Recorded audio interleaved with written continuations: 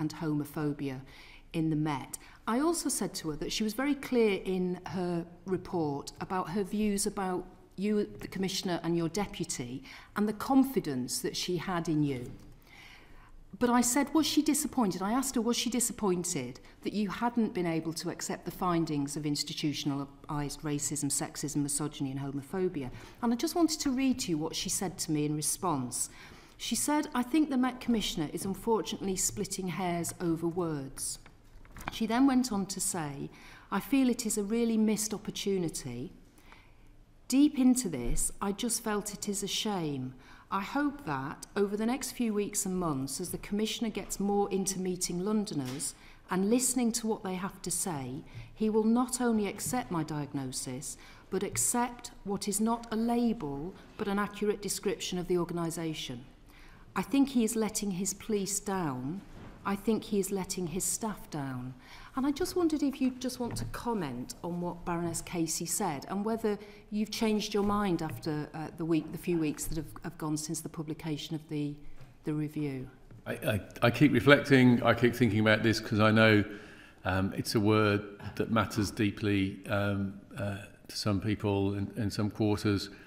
But I'm still at the moment of the same view. I've completely accepted the diagnosis that Louise lays out in her report, the fact that we have racism, misogyny and homophobia in the organisation, the fact that it's not simply a few individuals, there are systemic and cultural failings in there, and the fact that it affects the experience of our people in the organisation and affects the experience of the public in terms of policing. So I fully accept those issues, and I was speaking out in very much the same terms from the moment I was appointed last September, well before her report, because I've been very clear that I came back to policing after nearly 5 years out because it's a moment for reform in policing, and I want to be part of that because I care deeply about the public.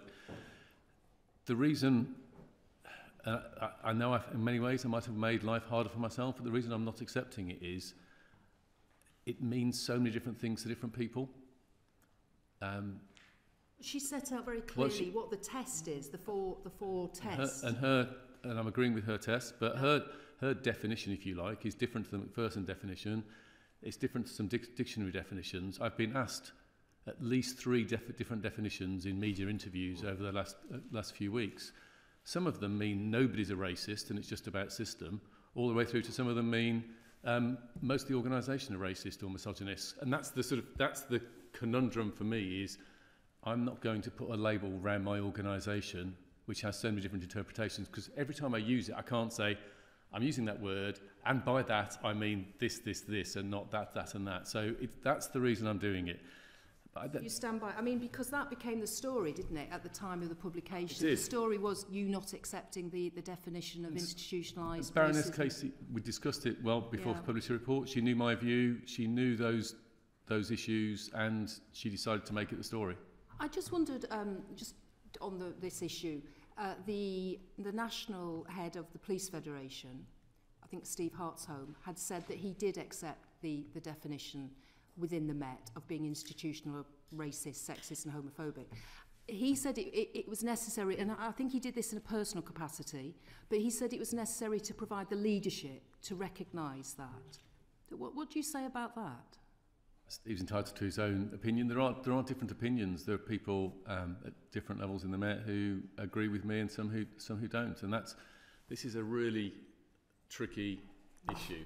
I'm simply saying I'm not, as the Commissioner, going to put a label to my organisation that gets interpreted by many as meaning the majority of people are misogynist or racist or whatever. And but none of this the focus should be what we're going to do about it, because sort of 25 years since Macpherson, 30 years since the awful murder of Stephen Lawrence, lots of good people have tried hard to improve things. Home secretaries, police authorities, police and crime commissioners, mayors, commissioners, leaders across policing. And as you said yourself at the start, progress has been made, but clearly we have not collectively dug deep enough to make the difference that needs to be made, and that's why this reform is required. Okay, well, so you're standing by the position you took at the time of the publication. Okay, I just want to ask you another couple of questions before I move on to other colleagues. this morning, the Home Secretary, I believe, is making a speech about a return to common sense policing at a Back to Basics think tank. I think she's claiming that the policing is too woke. At this time, we're obviously discussing, there are the shocking findings of Baroness Casey's report, and as we've just been talking about, the institutionalised racism, sexism, homophobia in the largest police force in the country. I just wondered if you could sort of explain to the committee how you manage to balance a common sense culture in policing where effective and robust operational policing is possible, whilst also tackling those deep-seated institutional racism, sexism and homophobic problems and other prejudices that exist that we've seen that can clearly undermines effective frontline policing. How do you do that? I'm not sure I accept there's a tension between the two. Officers are inherently practical in what they do. It's a very practical profession, and day in and day out, we've got officers going out across London, looking to make a difference, being practical, being determined, being courageous, supporting victims. I think one of the challenges that I see as part of our reform programme in the Met is an over-complexity of policy that sometimes slows officers down, a lack of equipment that Louise Casey calls out. Something that we're already looking at is the way our frontline officers don't feel set up to succeed. They don't feel they've got the equipment, the resources. There are many examples in her report to that effect. So I think there are lots of practical things we need to do to help officers succeed. Some of that's buried in policy. But I don't see a tension about, common sense meets success. I don't see a problem in it at all. Right. So do you think the police are too woke? No. No, you don't think that at all? Okay. And I just want to ask you this finally. As the most senior police officer in the country, would you ever allow concerns about being branded racist to prevent the sanctioning of police investigations into issues such as grooming gangs? So without fear, so our cornerstone is without fear or favour, and that doesn't mean we've always got that right, but that's absolutely what we stand for, and we should be prepared to go after anybody regardless of sort of their position, regardless of a position of power, regardless of race, faith, creed, anything at all. It shouldn't make any difference at all. And I think the vast majority of the time in policing it hasn't done. Occasionally there may be examples where we've slipped up in that regard, but it shouldn't be a factor. Okay, thank you very much. James Daly. Thank you very much, Chair. So Mark, I am staggered by what you've just said, genuinely. That I'll tell you a label for the Metropolitan Police and certainly its management, and this is the nice version, is incompetent, and that's the nice version of it. The idea that you've had a string of good people coming in who've been working hard, well, every single one of them has failed, because the situation that you find yourself in this organisation is a national disgrace. And without being open and saying that we are at a stage where this organisation is just not functioning. And one example of that is, can you tell me how many people, police officers accused of domestic or sexual violence, are currently serving on the front line in the Metropolitan Police? There's two different parts there. I need to challenge you on the first point you've made. The first point is suggesting that the whole organisation, everybody in it, is rotten. I think what we need to be talking incompetent. Well, that's just not accurate, is it? And what we have to do now, we need a serious conversation about police reform. A serious conversation about police reform. If that becomes pillory of the good majority of people, that won't help anybody. There are big challenges. Leadership. There are leadership failings, definitely. There are hundreds of people in the organisation who shouldn't be there. There are all those problems I completely accept. But if our debate about police reform and police priorities becomes one of pilloring everybody, that doesn't serve the public. Yeah, well, that's just, it's time that politicians called out the management of organisations like yours for what it is, a complete and utter mess. It's been a complete and utter mess for a long time. And senior police officers must have turned a blind eye to what was going on, because the same issues that we are dealing with here today, we could have been asking you questions 10 years ago. So can I ask you, how many police officers who have been convicted or under investigation for sexual or domestic violence offending are serving in a frontline capacity today? I'm not going to pluck an exact number out the air. We're the biggest doubling down on standards in policing for 50 years. We've more than doubled the numbers being sacked. We have far more officers suspended. We've got far more cases going to gross misconduct hearings. We're looking at a different way of doing vetting procedures to help us remove people from the organisation who aren't fit for purpose. I've been asking the Home Secretary, and they're doing a review for powers that make it easy to deal with misconduct. We're doing an awful lot about this. We have done reviews looking back, and we've got data which has been put in the public domain about the number of officers where we have had allegations of sexual offending or domestic abuse. And those I'm just asking you, you're the Commissioner, today, how many officers who've been convicted of those matters are serving in frontline positions? You can pick 100 questions with different numbers that I'm not going to answer here today. I can come back on detailed numbers afterwards. I thought you would know that, Sir Mark. Isn't that a basic thing, that you would be concerned that officers who are guilty of sexual offending, you are sending them out to deal with the most vulnerable situations? And that doesn't seem to bother anybody in the organisation. I'm not saying that's not true at all. Well, tell me the number and tell me what you're doing about it then. I'm not going to pluck a number out there. We've been really clear. We've done Operation Onyx, which is a review of all those who've had allegations. Those allegations have been previously investigated and found to have no case to answer. We're concerned about history because mistakes have been made. There's about 1,130 cases in that. A little shy of 250 of them we found no problem in. A little shy of 200 of them we've got concerns about and are going into a vetting review process. And the other 600 or so are there are missed lines of inquiry or new lines of inquiry that are being followed through on. So we are doubling down on these standards issues. But I'm not going to accept pillory of the majority of people in the organisation. That's not. You're just making an excuse. I'm asking you No, specific. I'm asking you specific questions about the problems that are leading to people being treated in the most appalling manner. And just simply coming here and saying, "I'm not going to answer this because it tars everybody." That's not the point. There's lots of good police officers in the Metropolitan Police. Those good police officers have been let down by your predecessors and senior management of the police. Before you came back, you served in a senior position in the Metropolitan Police. You must have seen, and that was about 2018, you must have seen these problems at that stage.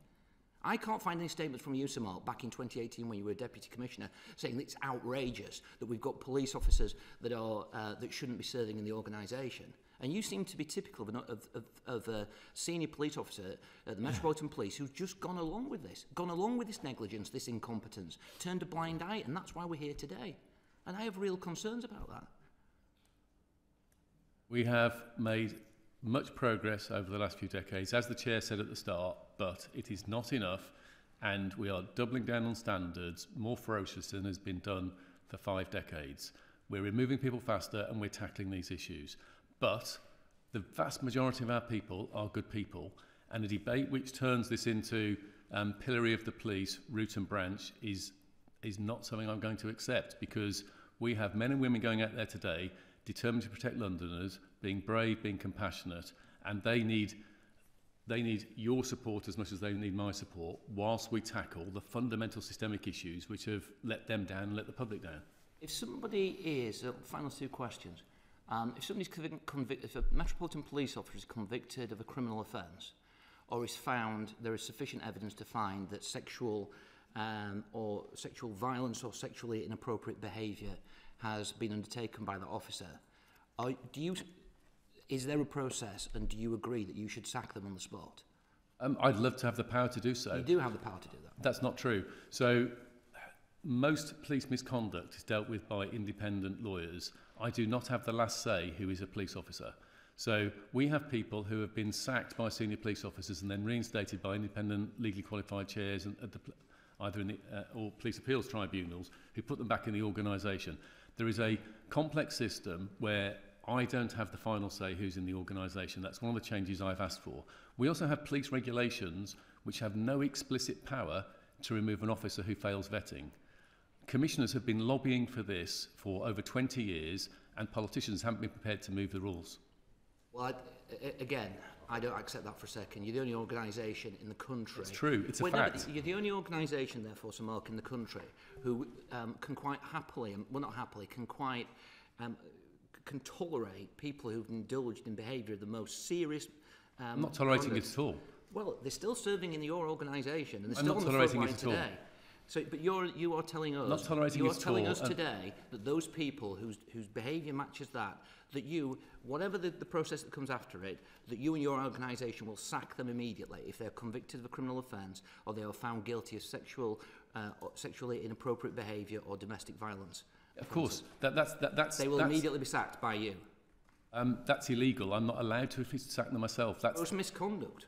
Yes, but misconduct processes aren't in the hands of police chiefs.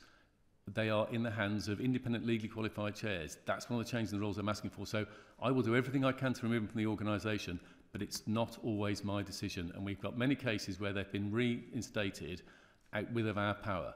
So, but my intention is absolutely to do that. Right. And have you had any indication from the Home Secretary when she's likely to make any announcement about changes to misconduct? I'm expecting it in the next few weeks. It's within a few weeks. Within a few weeks? Yes.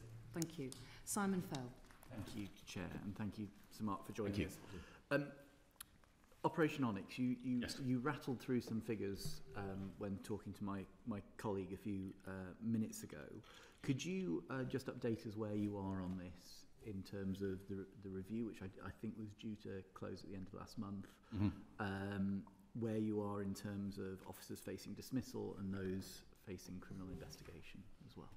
So, just to recap, if you look at cases like Cousins and Carrick, you see that there are missed opportunities to deal with sort of some of the most awful individuals. Because of that, I ordered a review of 10 years of data.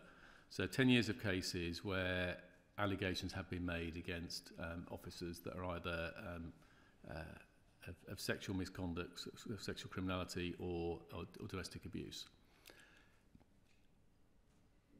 Every one of those individuals, so that identified 1,100, and I can find the numbers in a minute if you want, but 1,100 and something individuals. It's in the public domain in a letter I wrote to Home Secretary, and there just over 1,100 individuals. We didn't just look at those cases, we looked at those individuals in the rounds. So beyond those cases, and this was a first stage of sort of triage and review process. I think there were 13 data sets and an awful lot of analysis and research and reviewing evidence done. As I say, sort of around 250 were found to have no problems. There was another sort of 600 odd where either the investigators felt there were missed investigative opportunities on the original cases, so need to have a fresh look at that, or because of taking a wider look at that individual, there were new investigative lines of inquiry. So there was over 600 where we wanted to look further. And that work is now happening. And then there were just shy of 200 where there were some residual concerns, and we were putting them into a sort of a vetting review process. So we went through that process, and now those next stages of work are taking place. I know these numbers are deeply concerning. One of the things we're doing differently is we're bringing outside experts in. So we've got sort of experts from different sexual abuse sort of charities and domestic abuse charities and victim support organisations, etc. And so they're looking over our shoulder. So all these decisions. So we're re-looking at this with a fresh pair of eyes and a more assertive approach, and also asking others to sort of make sure that we're marking the homework sort of appropriately, so to speak.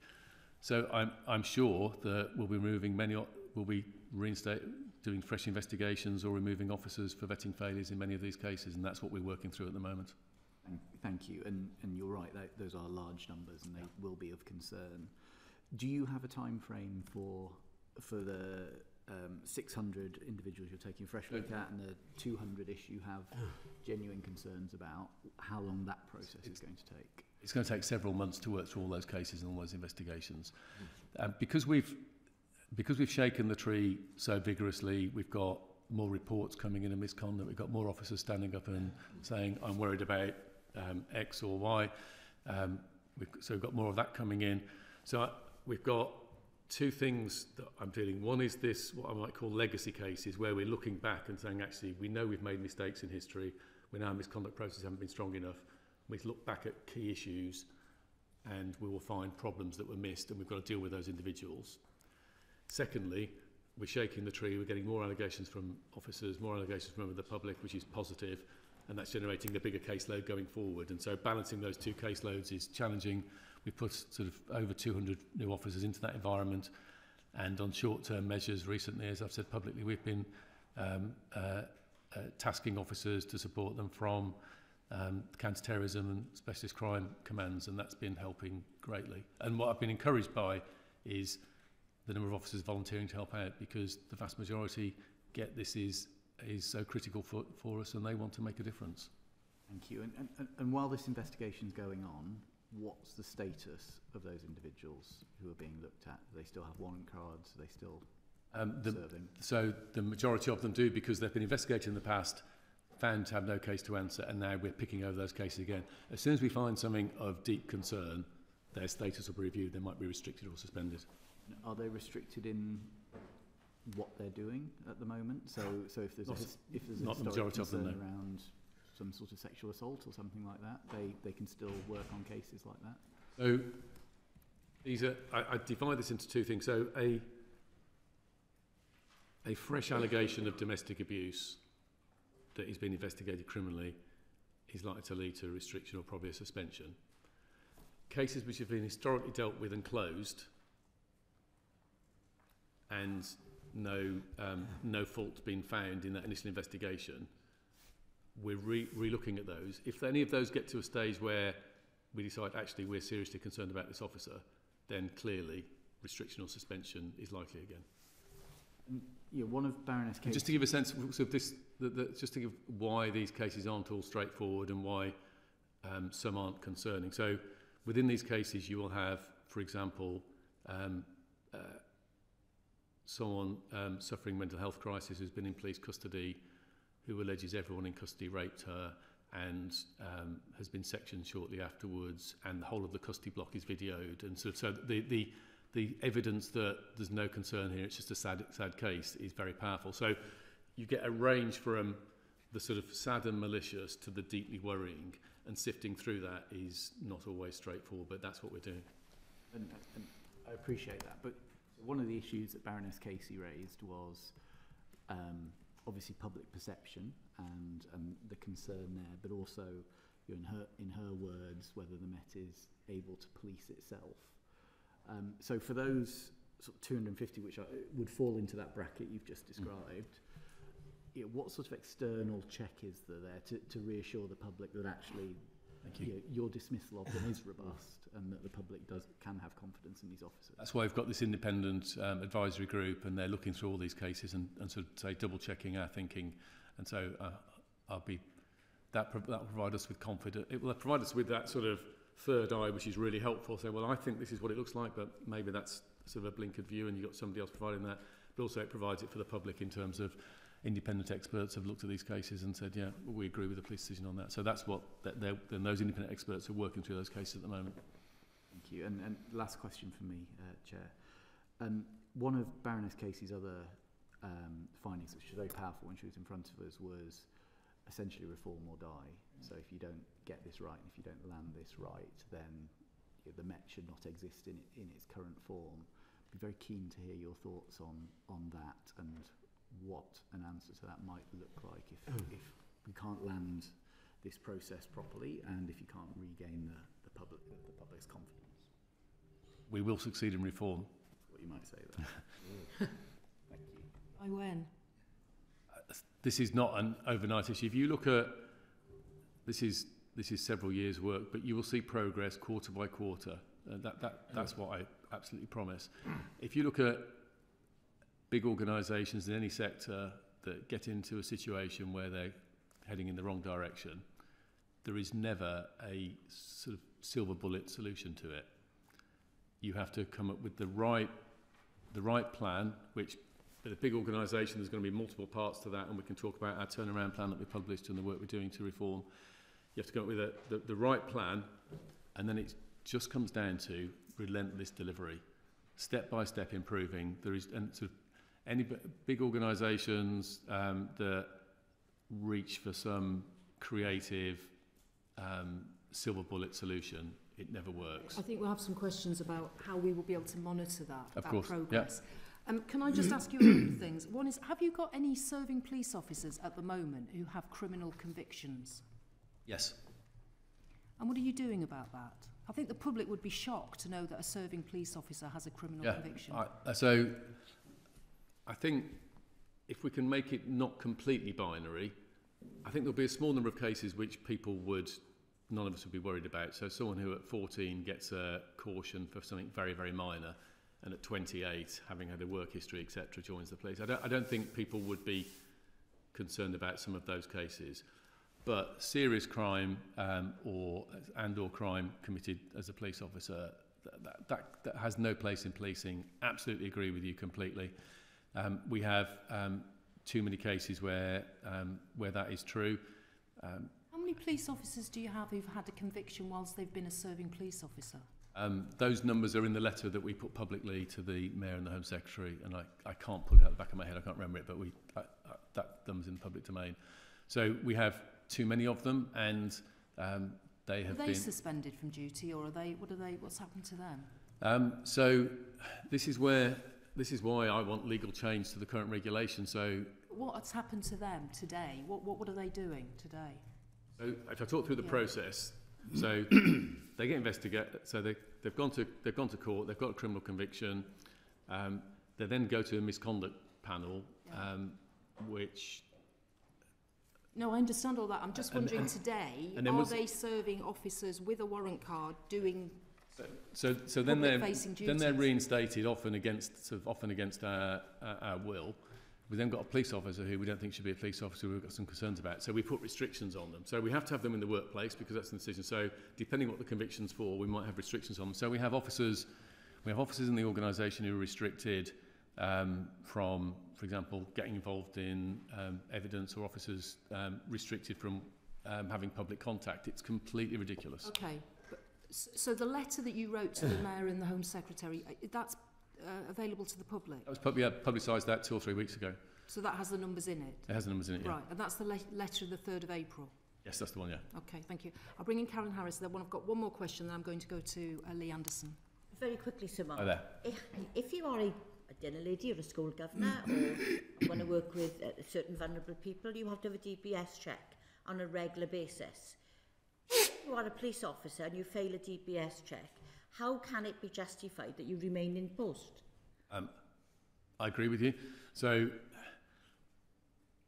we're under different employment law to most people. So there's something called police regulations as opposed to normal employment law. And police regulations prescribe all the processes for misconduct, for unsatisfactory performance, and they are complex and Byzantine, and I don't think they're right at all. And that's why I've been asking for reform of them. And so that creates these issues where very simple issues under normal employment law, you'd be saying goodbye to somebody, become quite complex issues in policing and often don't produce that result. And it's not acceptable. I say, and sort of commissioners have been asking for change in this for over 20 years, but those lobbying to keep these sort of rules have won. So that's why I'm asking for it. I'm just looking at the letter, and it does say that 161 police officers in the Met have a criminal conviction. Yeah. And I think it also says that the majority, 70% of the 161, had a conviction before they became an officer. But it then goes on to say that 8 officers committed their offence whilst in the Met and remain serving. And a further 49 officers have convictions for crimes of dishonesty or violence. How is that possible? It's unacceptable, isn't it? I think that's quite shocking, actually. I agree. I'm agreeing with you. Right, okay. I'm not defending the vast... There's a small number of people who you would say fit in that minor, historic, young people box, but the majority of it is completely unacceptable. Yeah, and I think actually we heard about the case of the police officer who was masturbating on a train, got a conviction, and as I understand it, is still serving in the Metropolitan Police today. Yeah, there's many cases, there's tens of cases that are completely unacceptable. It's disgraceful. Just before I come to Lee Anderson, excuse me, I just wanted to ask you, the uplift data figures have been published. One force, the Metropolitan Police Service, did not meet its total uplift allocation. the force missed its allocation of 4,557 additional officers by 1,089. That's 23.9%. What do you say about that? That was obviously a government priority, wasn't it, to get the uplift figure up to 20,000? Yeah, so we are 1,000 officers light of our target. I wish we'd hit it, but we haven't. Why haven't you? So I think there are a range of factors in this. And we have recruited over the last 3 years more than 9,000 officers, which is the most I think ever in such a short period. We haven't hit the target. Obviously, we are striving to maintain the quality. That's really important. I think there are factors which include both. I think the reputation of the organisation at the moment doesn't help recruiting, but also the employment market and the pay situation is really challenging. So the employment market in London, as you all know, is very, very hot and very difficult. And officer pay points, frontline officer pay points have gone down 17% in real terms in a decade. So we're paying people less, new recruits less in the hottest part of the employment market in the country. So I think that's a factor as well. And I hope that PRRB and this year's settlement goes some way towards redressing that. Okay, all right, well, thank you for answering that question. Lee Anderson. Thanks, Chair. Thanks, Commissioner, for coming and taking these questions. I'd like you to tell the committee, please, give examples of cases of racism, misogynism and sexism which you personally witnessed while serving as a police officer, and what did you do about it? I have always been tough on standards in the organisation. I didn't ask that. I said give me examples of sexism, racism and misogynistic behaviour that you've actually witnessed whilst being a police officer. I can't remember any immediately. You can't remember any? No, I can't. Well, I find that very difficult to believe. I think everybody watching this would find that difficult to believe, that you're in charge in cleaning up the Met force. Really, it's your responsibility. But you can't actually remember any. Do you seriously expect the committee to believe that? So as a senior officer, I have sat on many misconduct panels. I pretty much dismissed everybody who's come in front of me on those panels. I've always been very tough on that. I asked you what you'd actually witnessed yourself. I find it pretty hard to believe that a police officer with years and years of service with an organisation has not witnessed any of this when we know it goes off. Because if you have, you must be walking around with your eyes closed. So there are many officers in the organisation. So when you look at the, say, the case report and all these issues, there are officers in the organisation who are angry and upset because they recognise this and they've had these experiences. There are officers who haven't seen it and don't recognise it. People have different experiences in the organisation. Have you actually witnessed it? Racism, sexism? I've seen nothing like that in the Met, no. But I've only worked in the Met for 6 years as a very senior officer. It doesn't come across your desk in that way, which is why I talk about it. In the time you've been in the police? I'm not going to try and test my memory to go back to the 1980s. Right, okay. I think that sort of answers my question. I think it would appear that you're in denial. That not in denial at all. I've been more forthright about the need to reform and the need to confront standards in policing than any commissioner for decades. I would imagine that anybody else in any other industry has witnessed this type of behaviour and would admit to it and say, yes, it does exist, it has happened, I have witnessed it. I think you're probably the only person I've ever met that would say they can't remember. I'm not going to get into a case-by-case discussion. Just one case then, just one case. No, I'm going to case-by-case discussion. I'm absolutely determined to tackle the issues in the organisation. I've always been tough on standards and I'll continue to be. We are going to reform the issues that need tackling. I need the support of politicians in dealing with this. I need the regulations to change and I need the help to build on the work. Support of politicians, Commissioner, you've got to be honest. And to sit there and say you can't remember that when you've witnessed these incidents, I don't think that's very honest at all. People don't misbehave in front of senior officers in that way. That's an unrealistic question. You've always been a senior officer. Of course I haven't. I sort of joined policing in 1987. Did you witness any? The behaviour in the 80s and 90s was very different to today. Of course it was. Did you witness it? Of course I've seen things that sort of weren't fit for today's standards, but I'm not going to get into detail about that. Okay. Today we're about reforming policing, and we need the support of politicians to do that, to help us with the right regulations. We've already doubled down on standards, as I said. We're sacking officers at twice the rate. We're having the biggest look at professional standards that has been done in 50 years. And that is a sign of our absolute commitment. We started that from day one of my time as Commissioner. and I'm grateful the Home Secretary is looking to help us by changing the regulations. Well, I think you're going to wriggle on after that one, Commissioner. I'll try another question. We've seen protesters once again in Parliament Square, setting up some sort of Glastonbury on Thames gazebo with some pretty poor artists, if my memory serves me right.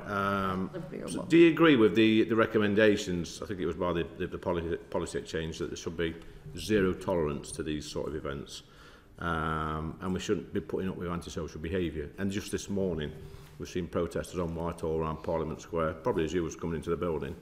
Do you think it's time that you left the Ivory Tower and got out there on Whitehall and sorted these people out? Because, people of London, the tourists, the people that work at this place, and, the taxi drivers, the bus drivers, they're getting fed up of it, and you're just letting it happen. You've got the powers now to do this. So there's current bill bouncing around Parliament which hasn't come in yet, so those powers aren't in existence yet. It's not strictly true, is it? You can move these people on. They're obstructing the highway. So we could have a long conversation about public order law. No, but why are you not moving them on? Well, because you're making selective comments based on a partial understanding of the law. I do not want Londoners disrupted any more than anybody else does, but the law is very clear that protest is disruptive, and to a reason and to a certain extent that is allowed. That is what the law says at the moment. Now, you might not like that, but I have to work to the law rather than rather than whim. Now, it is right.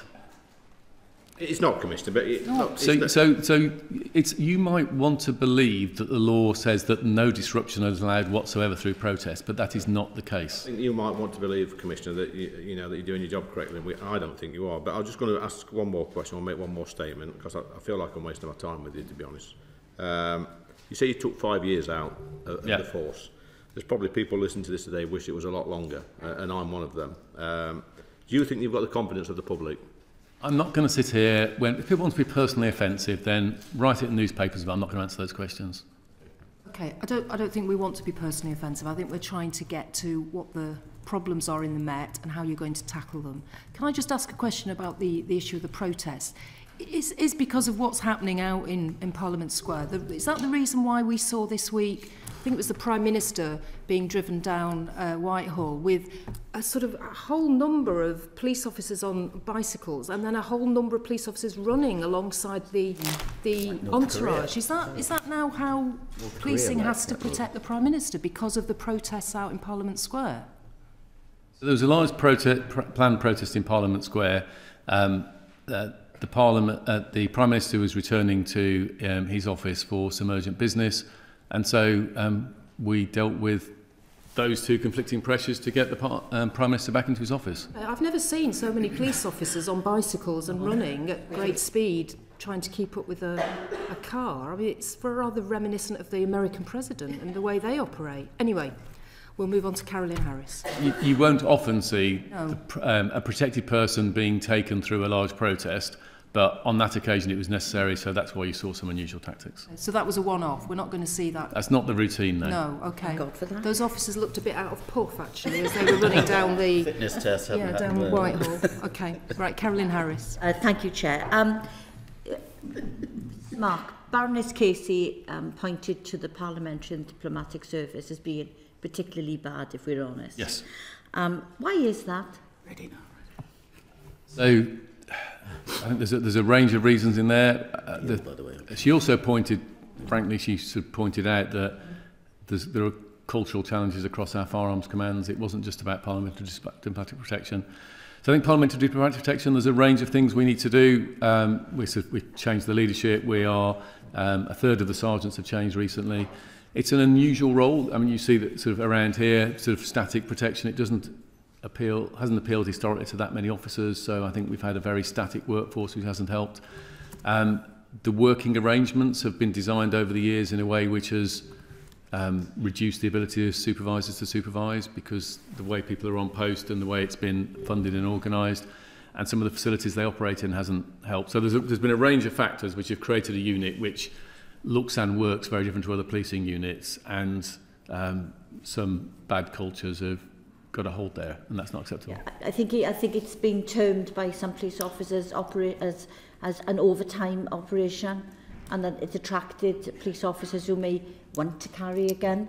Is there no accountability then on those who may have been in charge of that particular unit? Is it the management and the senior personnel in bringing order into that unit? So one of the challenges for the overtime issue, for example, these aren't all for lack of trying. So we struggle to recruit as many firearms officers in London as we need, so across the different commands, and that means that in not just that operation but other operations we have officers doing a lot of overtime to cover posts that we couldn't recruit people into. So some of those things don't come out of mismanagement, they come out of management trying to stretch a limited amount of resources to cover more posts than are ideal. So some of those issues are part of it. Of course, if we find individuals who knew about bad behaviour and didn't tackle it, of course we'll tackle them as well. Did you not have responsibility for this unit at one point? So when I was responsible for the national approach to counter-terrorism, the protection commands were part of my responsibilities. So I had sort of the National League for Fighting Counter-Terrorism, so 10,000 people across the country in different roles, including the protection commands, yes. But given that unit has access to some of the most important people in the country and some of the most important visitors to the country, isn't it even more important that they are highly scrutinised and that we can have confidence that we're not exposing people to people who may be not behaving in an acceptable manner? I completely agree with that. I think what all of these reviews show is that the vetting standards, the way we've done professional standards investigations, those issues that we are tackling now, those systems that we've all relied on haven't been as strong as they need to be, and that's caused these problems. Completely agree with you. Yeah, so Operation 11 is going to be doing a root and branch investigation into this. It seems really strange to me that what should be one of the most respected services in the United Kingdom at this stage needs to be having a root and branch investigation into how its officers are working. No, we should be respecting the police, not expecting them to investigate themselves. How is the operation coming along? So that operation is all about, starting the changes in parliamentary diplomatic protection. So the senior leadership team has all changed. A third of the sergeants have changed. We're doing different recruiting approaches to get younger officers, a different mix of officers, more diverse mix of officers in, and you'll start to see those changes coming through around you in Parliament. So it's making progress, but I think across our firearms commands, as Louise Casey points out, there's some more fundamental reforms that are required. We're looking to get a sort of senior officer in who's not spent time in the Met to sort of help lead that work, and that will develop over the next year. Yeah, I get the sense that Louise Casey was actually saying it needs to be completely disbanded and start all over again. Would you agree with that? She used the phrase effectively disband. She absolutely understands that we can't disband it overnight because Parliament and Downing Street and embassies need protecting. So we need to create as much churniness as possible, change how it works, change how it supervises, change how all the firearms commands work. But disbanding something doesn't work if you've got a job to do tomorrow. Yeah, but Sir Mark, how confident are you? I mean, I completely understand that all those organisations and people that we need to protect should be protected. Yes. But are we actually protecting them by exposing them to people that a review that you yourselves are conducting into their behaviour would indicate that they're not the kind of people that we should have in the job in the first place? So I think we shouldn't use it in the general term. That doesn't mean they're not all the kind of people we should have in a job. Of course, there's lots of good people there. That's why the big approach on professional standards, the tougher approach on vetting, the investigations we're doing, the reviewing old cases, all of that work is happening so that across the Met, including in these specialist areas, we can get rid of the people who shouldn't be here. Thank you, Chair. Just before I come to Tim Lawton, I just want to ask you, you've told the committee that you'd be swapping out at least 8 of the top 14 officer posts in the Met to create a leadership team that can succeed for the future. and I think you've already started to do that. I just wanted to check with you, have you got similar plans for the Met's senior civilian leadership team? There's been some stories about some of the people who've been in the Met for a long time in civilian posts and staff posts who are still there. I just wondered, are you managing to change those people as well, or are you just carrying on with the people who were there before? So we've got several senior posts being advertised at the moment. So yeah, there's a lot of change taking place at senior levels. Your plan is to overhaul the staff roles as well as the officer roles? So we have 2 board level posts open for advert at the moment, and several posts at the level below that. And you feel confident? And they're going outside, so we will take the best person. Sometimes the best person might come from inside, sometimes from outside, but a large proportion will definitely come from outside. And just remind me, do you have any independent scrutiny of when you're appointing people? Do you have independent people who are not part of the Met on your selection boards? So for the most senior posts, yes, we sometimes involve City Hall. We've got non-executive directors, independent people on our board who help us with some of these processes as well. So for the most senior posts, we always have somebody different there. And that's for the staff posts as well? Yes. Yes, okay, thank you. Tim Lawton. Thank you, Chair. Sir Mark, can I be less diplomatic than Mr Anderson? When I came in this morning, there were 10 police officers shadowing 10 rather shabby-looking eco-terrorists with their banners, bringing the whole of the traffic around Parliament Square to a standstill. When we asked you about this subject in a previous hearing, you acknowledged that the terms of the Traffic Act 1980, whatever it was, would apply to anybody who was obstructing the highway and not allowing people going about their legitimate business. Those protesters were in breach of that act. Why were they not stopped or moved to another place on a very wide pavement that's available around Parliament, where they could have held their protest peacefully without disrupting people trying to go about their business? So that's not an accurate reflection of what I said when I was here before. We have to allow some highway obstruction before it becomes so unreasonable to be able to intervene because of people's rights to protest. That's the legal framework created. I'm not saying that's right or wrong in terms of that's how it should be, but that's how it is. And so what officers are always balancing is allowing a reasonable amount of protest, but not allowing it to become seriously disruptive. There is no definition in law of serious disruption. Parliament is currently working on that, and I think there's been the bill has been doing ping-pong between the Lords and the Commons on that. That clarity that definition will bring will make it easier for us to intervene. They clearly obstructed the highway. That is under the existing law of the Highways Act. There was an alternative for them to carry on their protest statically or even marching slowly up and down the pavement, which the police could have redirected them to. That would not have been unreasonable unless they had permission to bring Parliament Square to a standstill. And as we speak, I gather they're doing a similar exercise up and down Whitehall. They have broken the law. You have not arrested them or moved them on. That's incorrect. As I've said, it's not simply about the breach of the obstruction of the highway. There is plenty of case law that says that is permitted for protest, and we are having to work in a very uncertain legal framework, which is why I'm grateful that the Prime Minister and Home Secretary have responded to our ask, and there's an act going through Parliament at the moment trying to define serious disruption, because that's what we have to wrestle with. It's not as straightforward as saying you can immediately arrest somebody for obstructing the highway if they're protesting. I'm not even suggesting you arrest them. I'm suggesting or move them on. You gently nudge them towards a very convenient pavement space, which would not cause inconvenience to the public and our constituents.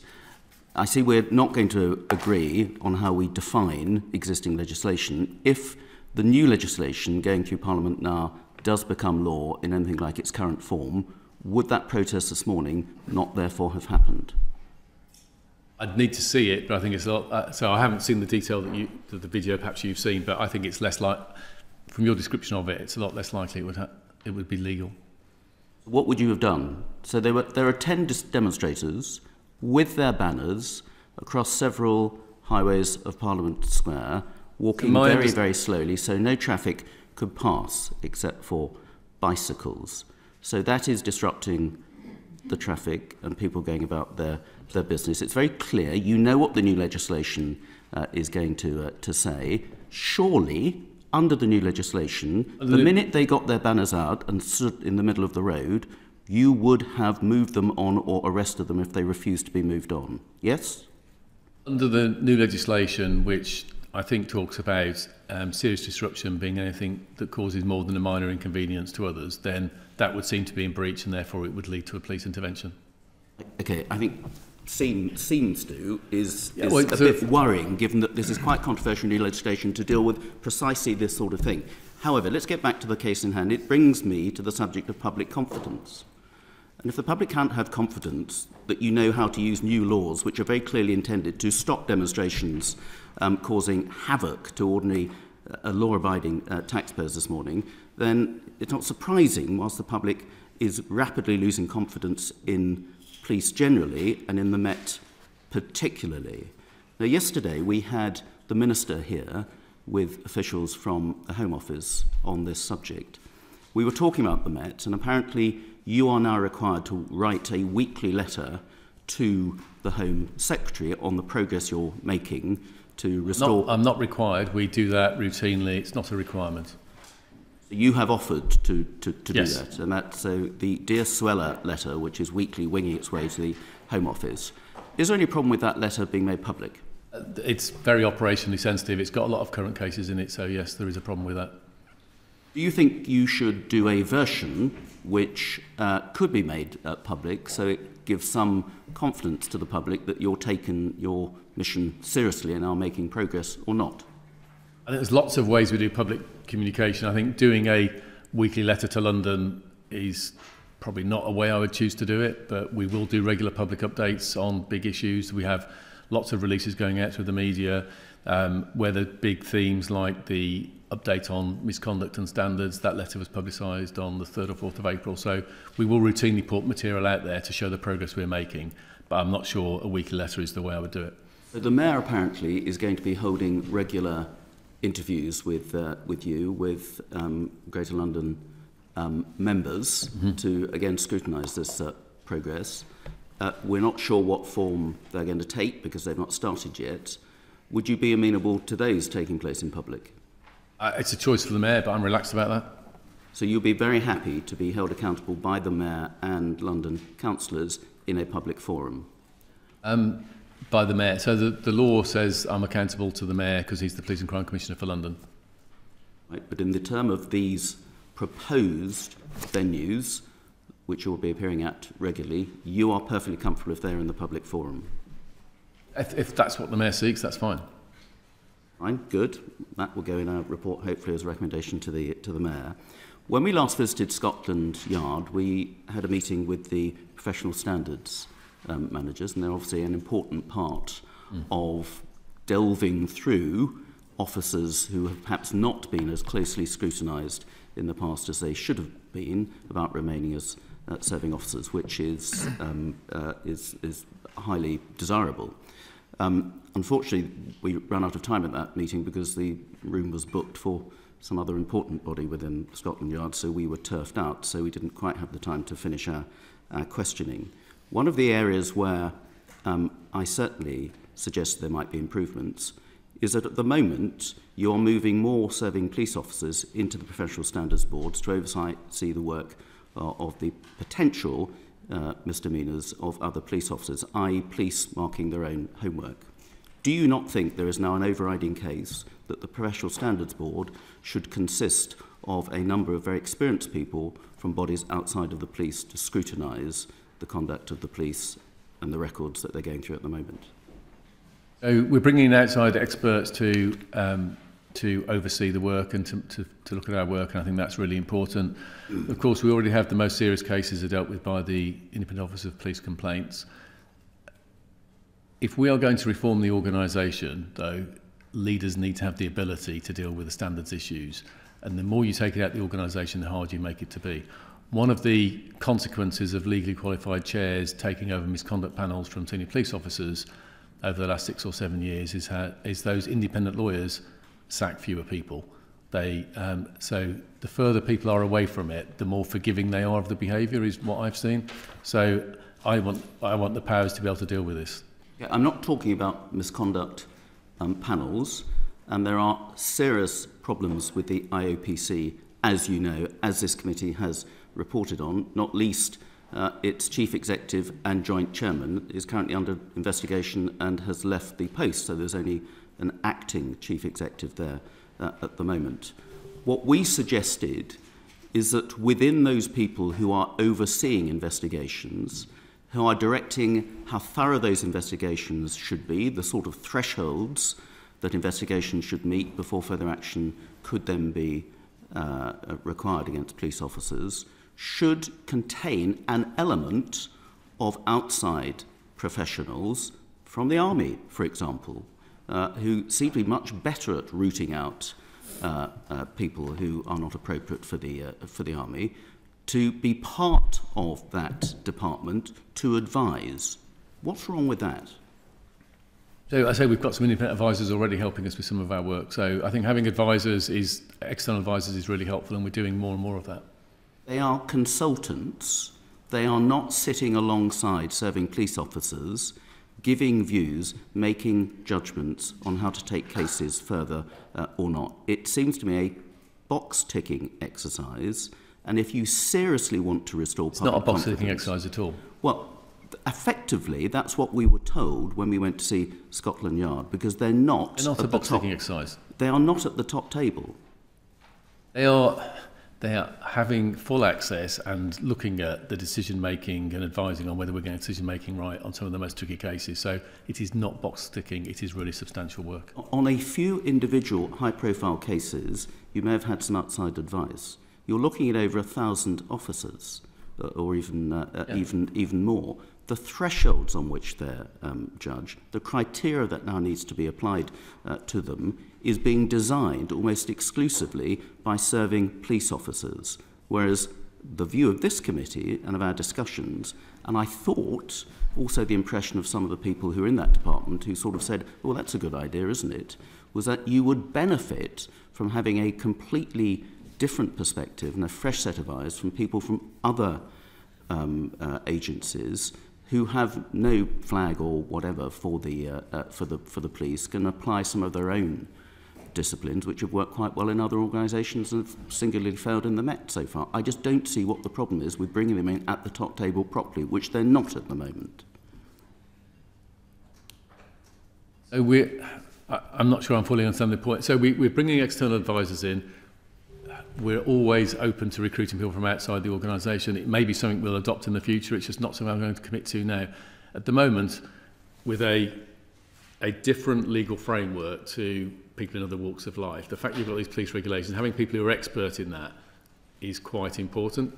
And I think using the team we've got at the moment, enhanced as it is, hopefully with new regulations, can make the bulk of the difference, as long as we have some of that external eye over some of our most critical decisions to make sure that we're not tipping it in the wrong direction. See, we understand there are going to be new checks and balances about ongoing professional scrutiny in the future, which is a good thing. But of course, it doesn't apply to all those whose misdemeanours are historic, who are being looked at the moment by the police themselves. So, are you convinced that there is sufficient rigour in ongoing professional practice scrutiny for those people who've been with the police historically, as well as those new people coming in who will be subject to higher thresholds of suitability, hopefully? So we're 6 months into my commissionership. There is a lot more rigour than there was 6 months ago. I'm sure we'll be increasing it further. Okay, we are going to have to conclude at this point. Before you go, I just wanted to ask if you would write to the committee about two issues. One is, we've been told that the Met has the worst records for the quality of files passed to the CPS. I think 38 to 40% of files submitted, only 38 to 40% reach the standard that's expected by the CPS. So do you think you could write to me about what you're doing in terms of sorting out the files going to the CPS? The other issue was, we were told by the chair of the Independent Scrutiny and Oversight Board that she believes there needs to be more communication and join-up between London's local race action plan and the National Police Race Action Plan. So could you write to us about how you're engaging with the National Race Action Plan to ensure that the Met is going to deliver the national plan and it complements the work of the local London plan as well? Would that be possible to do that as well? Sure. I mean, on the second one, we are adopting the National Race Action Plan. That is our approach. It hasn't been historically. We changed that on my watch. So rather than having our own plan that reflects it gently, we're adopting it fully. Okay, I'm raising the concerns of the Chair quite recently. So is that a decision you've made in recent times? In the last 2 or 3 months, yes. In the last 2 or 3 months? Oh, okay. All right. Okay, well, thank you for telling me that, because that's not what the Chair of the Independent Oversight Board told us. But anyway, okay. Can I thank you very much for your time this morning? And you've had some very robust questioning, but we feel this is such an important issue, and we're hoping that you'll be able to come back before the committee in the months and years to come to show how the Met is changing. I'd be very keen to do that. And can I make one final comment? Yes, please do. Of course, it's important that when a big organisation is failing in many respects, that you're robust in your challenge of us. But can I ask you to think about the tens of thousands of men and women who come to work to protect London and give up their best day in and day out? And I don't mind how tough you are with me and how robust the language is about the people who shouldn't be in the organisation. But they desperately need your support if we're going to succeed. And if we can ensure that's part of the conversation, that would be really helpful. Well, I think that's reflected in the fact the committee has spent the last few months on the inquiry into policing priorities to make sure that the police are actually providing the level of service and focusing on the things that the public want. So please rest assured this committee is very focused on getting the very best out of our police forces and supporting the many, many excellent police officers that we have serving in police forces all around the country. Thank you very much. And we thank you for your time today. Thank you very much. We're going to suspend shortly.